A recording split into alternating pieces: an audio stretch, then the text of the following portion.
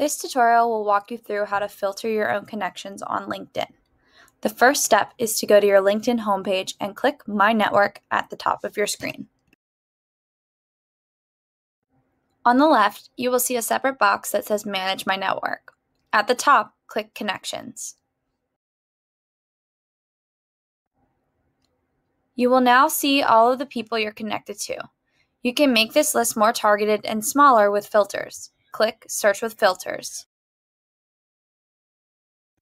Next, click All Filters. Choose your filter options. You can filter by location, current company, industry, and more. When you're finished selecting your filters, click Show Results. You can now see connections related to the filters you applied. You can directly message them from this page or visit their profile by clicking on their name to learn more. That's it, you're done.